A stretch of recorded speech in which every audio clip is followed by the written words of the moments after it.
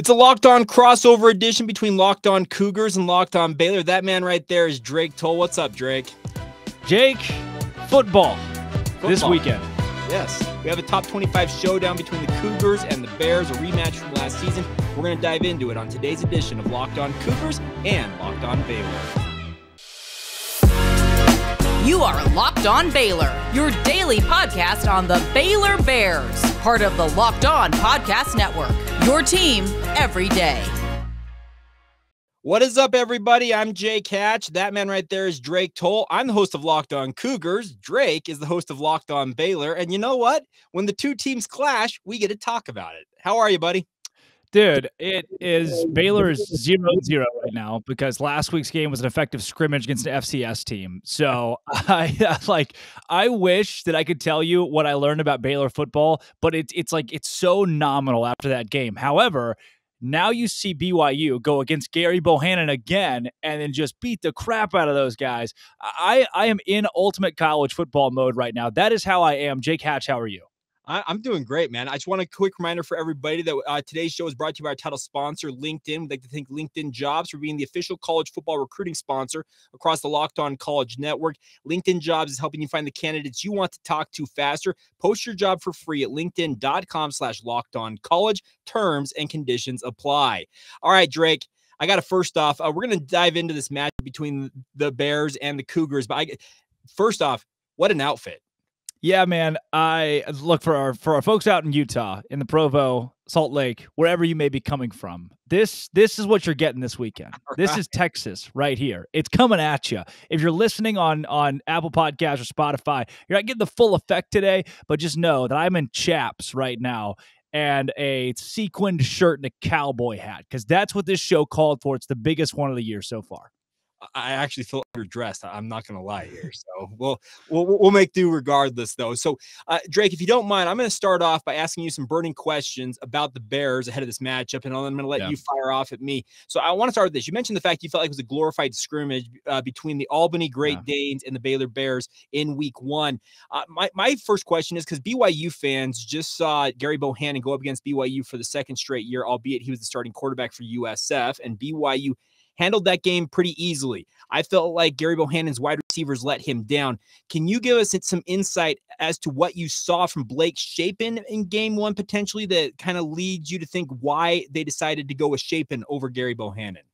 Yeah, Jake, I'm going to give you first insight on the Baylor-Albany game. When I opened my show on Monday, the first thing that we talked about was the things that we weren't impressed with Baylor because we were really excited about the offensive line and the defensive line. The one area it feels like if Baylor's going to win the Big 12, that's where they're going to make their bet. And they just were underwhelming. Game 1, whatever, but you're playing Albany. How do you be underwhelming against Albany as two of the best units supposedly in the nation?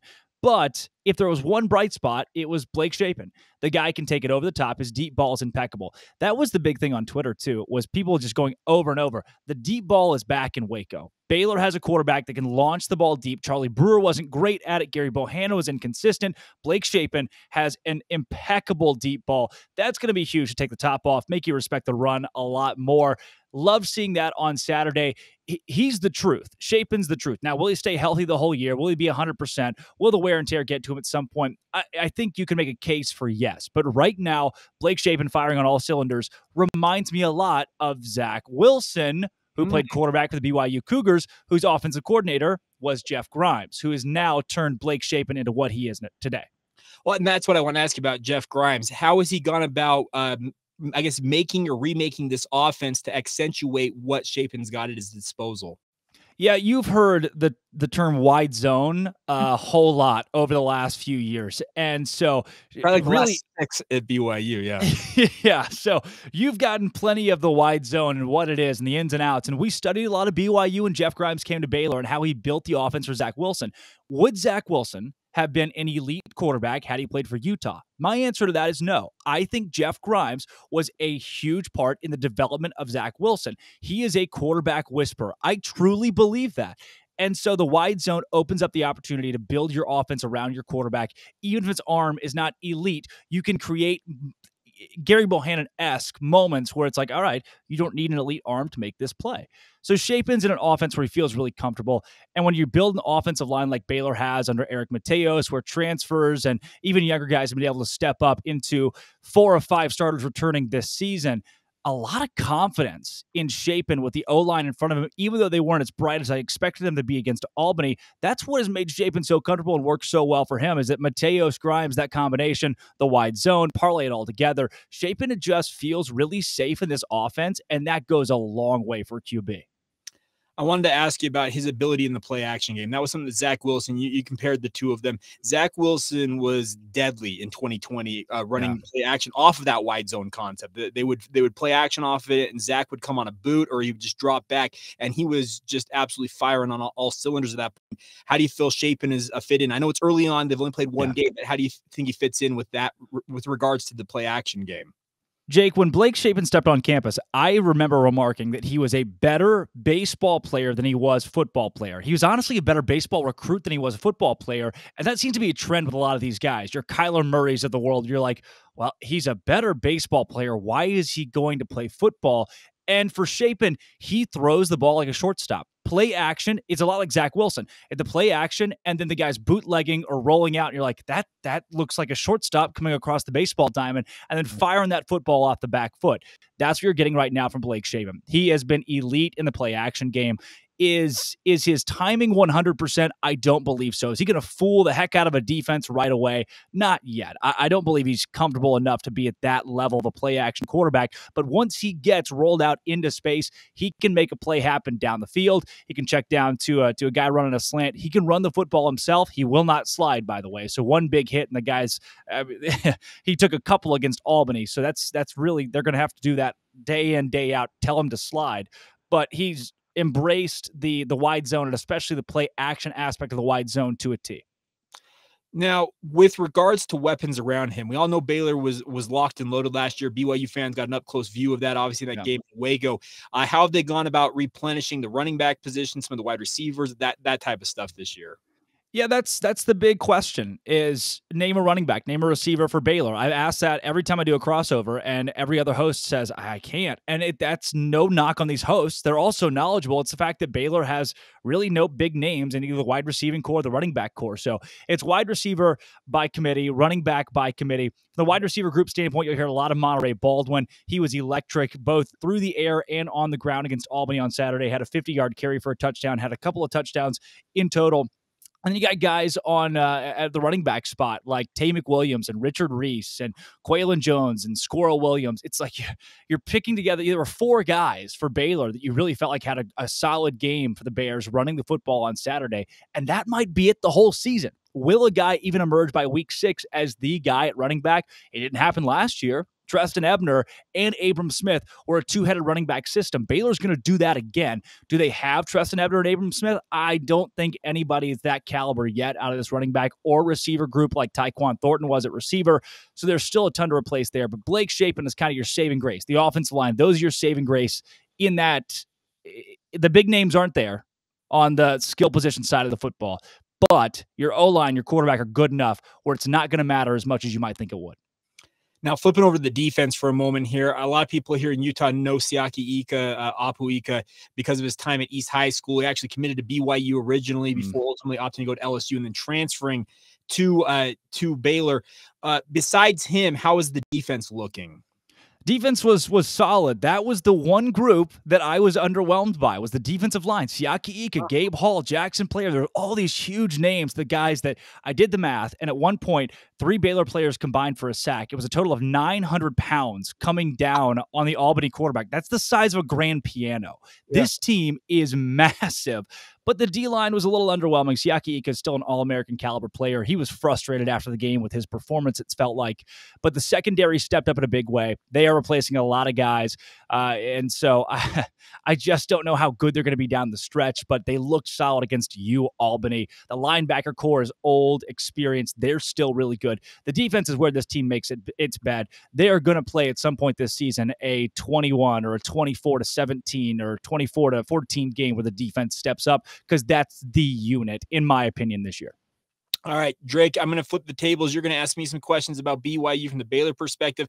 Before we do that, though, do need to talk about our friends over at LinkedIn. Of course, they're one of our great sponsors from the Locked On Podcast Network. As you gear up for fall, you need the right people on your team to help your small business fire on all cylinders. LinkedIn Jobs is here to make it easier to find the people you want to talk to faster and for free. You can create a free job post in just minutes on LinkedIn Jobs to reach your network and beyond with the world's largest professional network of over 810 million people. Simple tools like screening questions will make it easy to focus on the candidates with just the right skills and experience so you can quickly prioritize who you would like to interview and hire. That is why small businesses are rating LinkedIn Jobs #1 in delivering quality hires versus leading competitors. LinkedIn Jobs is helping you find the candidates you want to talk to faster. Did you know that every week, nearly 40 million job seekers are visiting LinkedIn? Post your job for free at linkedin.com/lockedoncollege. Once again, that's linkedin.com/lockedoncollege to post your job for free. Terms and conditions apply. Thank you once again for making Locked On Cougars and Locked On Baylor your first listen of the day. We always appreciate you guys checking out the show wherever you get it. YouTube, Apple Podcasts, Stitcher, Spotify, Google. Y'all know the drill. I think at this point, don't they, Drake?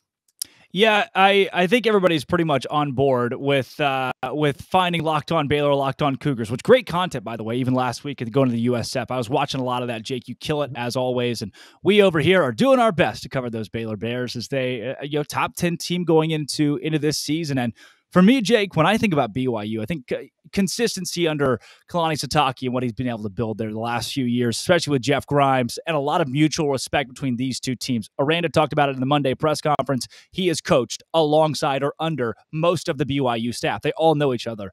Going into this game, a lot of mutual respect between these two teams. I just want to know, my burning question, is this BYU team better than last year's BYU team? And if so, by how much? Well, if you want a one-game sample size, sure. I'll give you that. And that's the thing about USF. They came out and just from the get-go, the very first play, Puka Nacua takes to the house, 75 yards on a zone read, not zone read, whatever, 75-yard run, scores right off the bat. And from that point on, BYU was in full control of this game. It literally felt from the get-go. They endured a 2.5-hour rain delay, more lightning delay. That's what it was down there in Tampa. But they got through that. It was 28-0 at the end of the first quarter. And at that point, BYU went on cruise control. I went back and rewatched the game. I do a film review Monday every week on the podcast to kind of look back at the game on a second viewing. And really, after the first quarter, I was like, well, BYU not showing anything. They were doing inside and wide zone concept run game. They didn't do anything special after the first quarter of that game against USF. So on a one-game sample size, maybe even a one-quarter sample size, the offense in particular, I feel like is improved. It looks like it is ready to absolutely show what it can, flex really some muscle this year. Defensively, they had some issues, but I thought overall there was progress made. Jake, last year, it was bigger, faster, stronger for Baylor. That's how they beat BYU down the stretch, just the level of athlete. And Sitake said it in the post-game press conference. That's a team that was just larger than we were and had better athletes. And when it comes down to it, that's going to win you more football games than not if you're just better at that level than another team. This year, it feels like things may be evening out as Baylor figures out skill positions across the board. Is this BYU team, if not better even, bigger, faster, stronger, to the caliber of an athlete at a Power 5 school, which BYU I would consider to be, and they will be soon? Yeah, they've endeavored to do that. I actually had a conversation with Josh Larson. He's a reserve defensive lineman right now. I thought he might push for a starting job, and at some point this season, he may very well do that. But Drake, he told me during the Baylor game last year, he was forced into action in that game. He was playing defensive tackle for BYU in that matchup at 260 pounds. That is way underweight for a defensive tackle at any level of football that plays at the collegiate level. Well, he said after that game, the BYU coaching staff told all of the offensive and defensive linemen, guys, that Baylor team is what we aspire to be. That's what you guys need to get to. You guys need to work in the offseason, gain the requisite weight, build on your strength, etc. Josh Larson, for example, packed on 50 pounds this season. And I had a chance to talk to him during training camp in Provo. And the 50 pounds was not 50 pounds of pizza. I can tell you that much. Yeah. He had a six-pack, he said, until 3 months ago. He said, he said the goal is to have the six-pack back again at 310 pounds, what he weighs right now. We'll see if he can get to that, but that's the thing, though. There's a significant size change on both the offensive and defensive lines for BYU. They understood that, hey, we were undersized a year ago. Baylor bullied us in the trenches. We will not let that happen again. Ultimately, we'll find out Saturday if the work they did in the offseason will yield results, but the eye test, they look bigger. Jake, Jaron Hall, go. The next first-round quarterback taken out of the BYU football program. For one game, he looked very, very good. He did have a bad interception that he threw against USF where I think, just didn't see a safety sitting underneath in coverage and tossed it into double coverage and was picked off. Outside of that, though, he completed passes to 12 different receivers in that game against USF on 25 completions. He was spreading the wealth. The most receptions were 4 by Cody Epps. The most yards was 41 yards by Chase Roberts. It was, and the funny thing is, he only had Puka Nacua for half of a quarter in that game. He injured his ankle in the first half of that first quarter, and they sat Puka the rest of the way. Gunnar Romney, the other star receiver for BYU, didn't even play against USF, and they held up just fine. I know it's USF. Baylor's a completely different animal when it comes to defensive philosophy, because USF, that wasn't it. I can tell you that much just having watched that game. They were overmatched in that matchup, but the nice part is it appears that new weapons are emerging for BYU on the perimeter at wide receiver, tight end, etc. The hope is that those new weapons will pay dividends this week if either Puka or Gunnar are unable to go, because as of yet, we don't know what their status is, and I would expect we will not know until game time Saturday night. Yeah, that was my next question. Kind of the big one for Baylor fans right now. And even Aranda was asked about this Monday in the press conference. Injuries for BYU, and not a toll it's taken on the team early, but at least how Kalani Sitake and company have had to adjust through the first game and the first couple of weeks going into this Baylor game. Is there really any concrete update on Nacua or Gunnar Romney? Kalani Sitake said during his press conference Monday that he would know later in the week. And he's here's the thing. I've been around BYU for over a decade at this point in my career, covering them day in and day out. I can tell you this much. They are going to defer until literally game time Saturday night. They'll keep saying, well, we're hoping to have him back. We'll see, blah, blah, blah, blah. They're going to just say everything that they have to say to defer until they get to Saturday night. It is my hope that at least one of them plays. I would assume that Nacua will do everything within his power to play. The same thing with Gunnar Romney.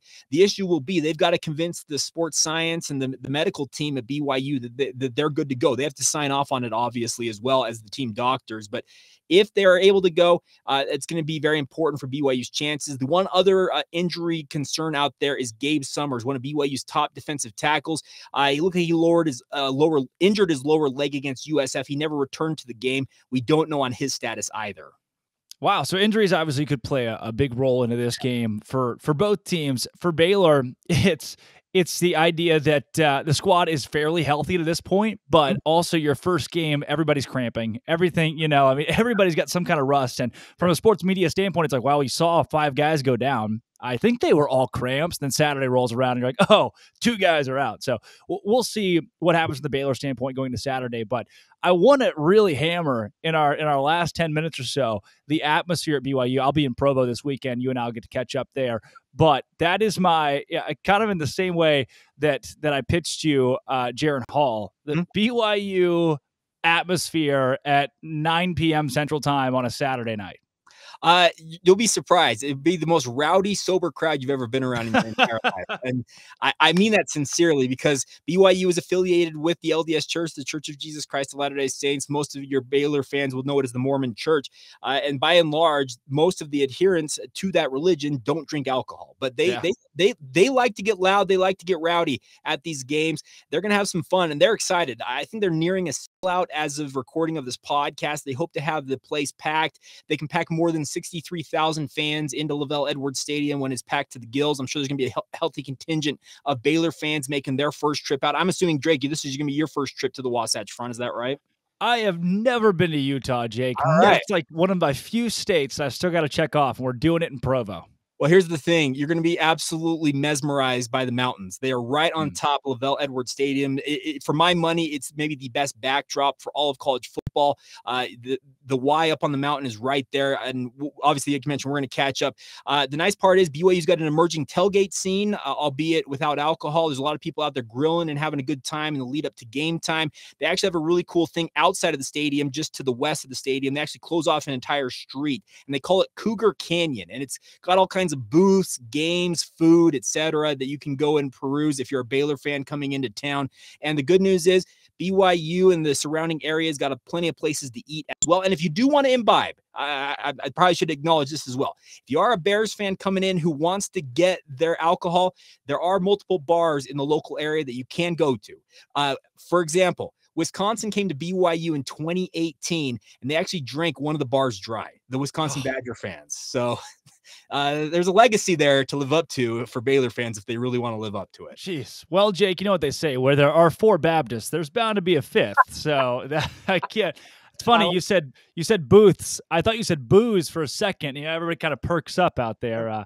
It's not really Baylor fans are pretty tame themselves, but those Texans, they get the eccentric outfits. I asked if I could wear this in the press box and was given a very direct no by Sports Illustrated. So I will not be in my sequins and cowboy hat, very sadly, on Saturday. Let me add one more thing. Are you a big fan of maple bars? Jake, yes. Okay, there's a thing called a cougar tail. It's unique to BYU football games. It's a 2.5 foot long maple bar, folks. Oh, jeez. It is incredibly delicious, but it is a whole lot of maple bar. I've only ever been able to finish about half of one, so I would encourage any Drake. We'll get you one. You can try it out. Obviously, we'll take care of you on that front. But also, if you're coming out to this game, you need to try the maple bar. I would encourage you to share it between 2 or 3 friends, though. I love it. Jake, this is, I can't wait. It's going to be one of the more fun road trips that I'd say I'd ever been on, as well as the rest of Baylor media and the Baylor fans that are going, because there is this mutual respect between both fan bases too. BYU, it was 60-40 Baylor fans last year on Baylor's homecoming. BYU had 40% of the stadium, and it was just loud. So there's a lot of respect between Baylor fans, BYU fans. The religious affiliations too go a long way for both fan bases as well. And how do you see this one shaking out on Saturday? So here's the thing. BYU has a revenge factor from last year's game. They obviously felt like they got beat thoroughly. Kalani Sitake acknowledged it in the postgame. He's like, we didn't necessarily expect it to perform the way that we performed. There is a revenge factor in play for this game. BYU wants to kind of reassert themselves and say, no, we can compete with Baylor. We want to be what Baylor is. We want to compete with them on a game in and game out basis. The question I have is, will they be able to harness that revenge factor the right way? Because there's a lot of times that you can say, hey, we want to get revenge, we want to get payback, etc., where you get way too hyped and all of a sudden like you're overplaying on a certain play or you're missing a read. That type of stuff cannot happen in a game like this. The one thing I love about Dave Aranda and the way he operates Baylor is they're cold, and I mean cold in a bad way. They're kind of shrewd, they're manipulative. They just do things in a cold manner. And the funny thing is, I call Dave Aranda the latter-day Lavelle Edwards. His expressions do not change on the sideline. Anybody who watched Lavelle Edwards for the 3 decades he was prowling BYU sidelines, he looked a lot like what you see from Dave Aranda. No up or down, no nothing. Just it's the same look all the time, and that's what I love about Baylor. They play to the kind of the mentality or the stoicism that I see from a guy like Dave Aranda, and that's a great thing to have. This is a team that just goes out there and does their thing. Stone Cold Killers. Baylor is that. That's how I describe Dave Aranda. He's not a mean person, but man, he's just got that he's got a different brain and a different style. Tom Landry-esque as well for the Texans out there listening. And to me, that's the first thing I thought of was, for BYU, do they come in overhyped for this game? Night game at home. The place has got to be packed out. It's a top 20 matchup. It looks like it's going to shake out to be Baylor in the top 10 on the road. You can't paint much bigger. It should be the college game day game of the week, and it has a great case to be. So there's like, how as a football coach do you tell your guys to not overhype this one up? How do you try to not, hey, take the revenge out of it, take the atmosphere out of it, just play football? Tough thing to do. Baylor and Dave Aranda have struggled to do that in the past, especially early last season and in year one. Pageantry, road games, the big time lights killed this team. Does that come back for a lot of the young guys on Saturday? I don't know. I just don't see this game being very high scoring. I think both teams end up somewhere in the 20s.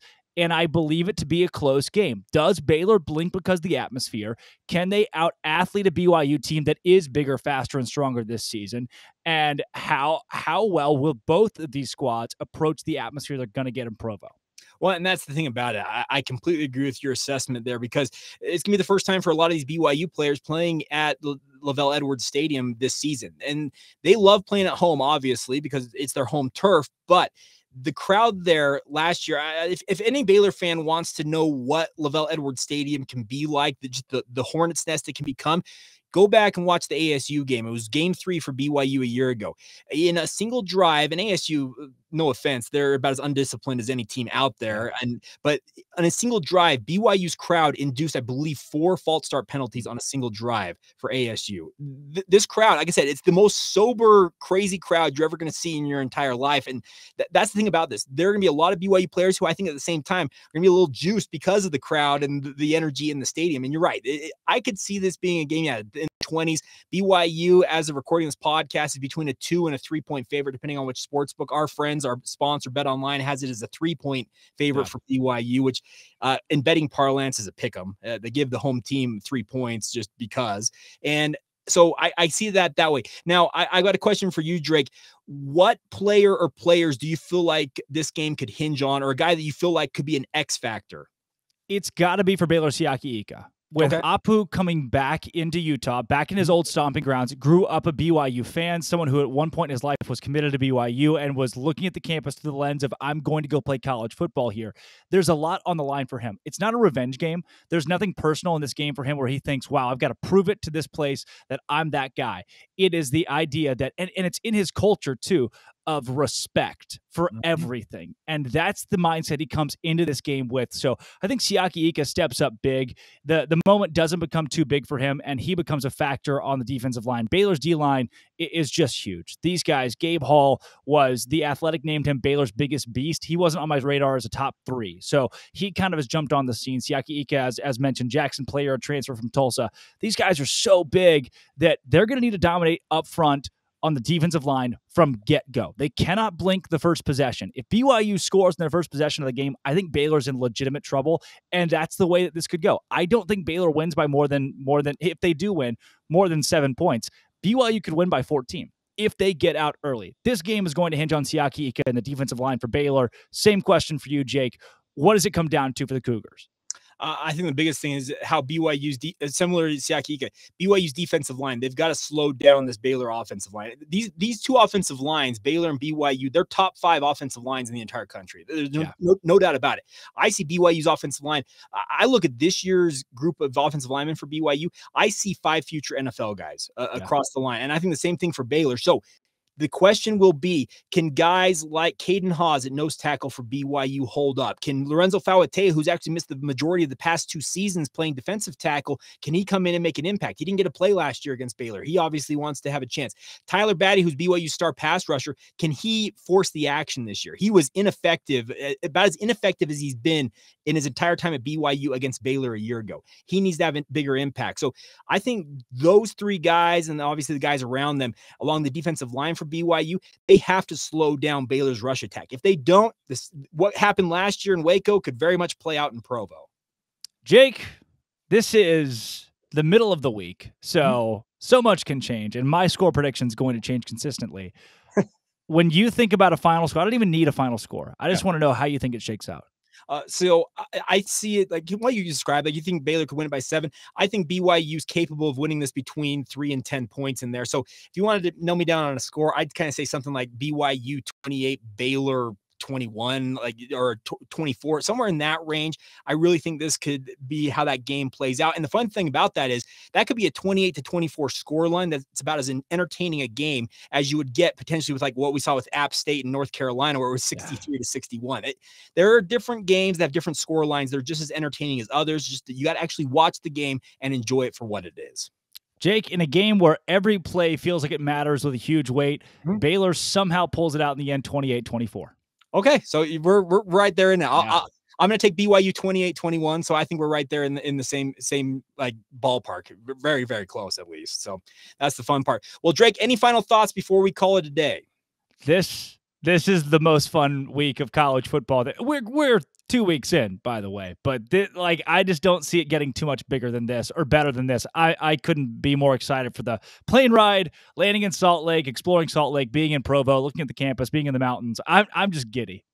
I can tell you this much, Drake. I know you're from Texas, but I've got some barbecue here in Utah. I think it'll knock your socks off. We're going to go get it. Yeah, look, you've got a lot to live up to in that comment right there, so it better be good. I'm aware, but it is Texas. It is Texas barbecue, and it is in Utah, and it's legit. So we'll make sure you're taken care of, my friend. Bring it on, Jake. All right, that's going to do it for this crossover edition of Locked On Cougars and Locked On Baylor. For Drake, I'm Jake. Have a great rest of your day. Once again, thank you for making us your first listen today. Want to encourage you guys, both all of you out there, both Bears fans and Cougar fans, to check out Locked On Big 12. Josh Neighbors does an incredible job making sure you're up to speed on everything going on with the Big 12 Conference. Check that out wherever you get your podcasts, just like this one on YouTube or wherever you get podcasts in the normal audio form. That'll do it for us. Have a great rest of your day. This has been the Locked On Cougars and Locked On Baylor podcast. See ya.